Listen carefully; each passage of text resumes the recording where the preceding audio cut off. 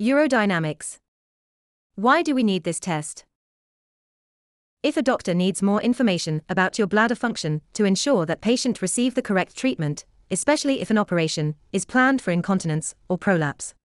Urodynamics is a special test of bladder function, and it helps doctors diagnose the problem. Please allow 1 hour for the test and the consultation following it. The test can be carried out during menstruation, your period, provided that you do not use a tampon, but we will understand if you prefer to rearrange the test for a different date. What happens before the test?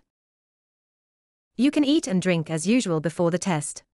Please stop taking tablets prescribed for your bladder 48 hours before the test unless you have been advised by your gynecologist to continue taking them during the days leading up to the test.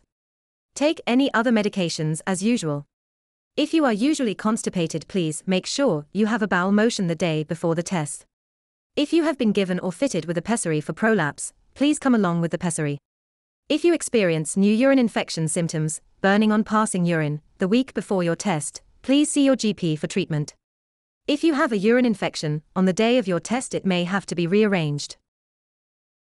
Please do not pass urine for a couple of hours before you come to the clinic. Who will conduct the test and what does it involve? The test is usually carried out in the gynecology outpatient department.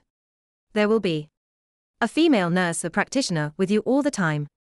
She or the doctor will pass a thin tube, catheter, into your bladder in order to fill it up with fluid, and another thin tube will be inserted into your back passage to measure the pressure there.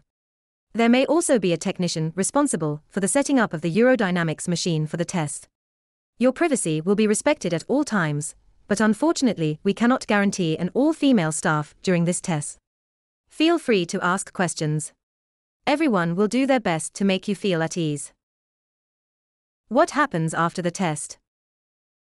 If a doctor is present, he will explain the results and give you treatment straight away.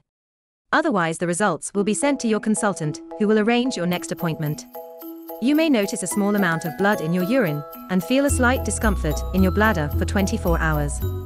It is therefore a good idea to increase the amount of fluids you drink for 24 hours after the test to reduce the risk of a urine infection. This risk is minimal at around 1 infection for 25 people. If you are still getting bladder irritation symptoms 24 hours after the test, then please contact your family doctor for advice, as you may need treatment.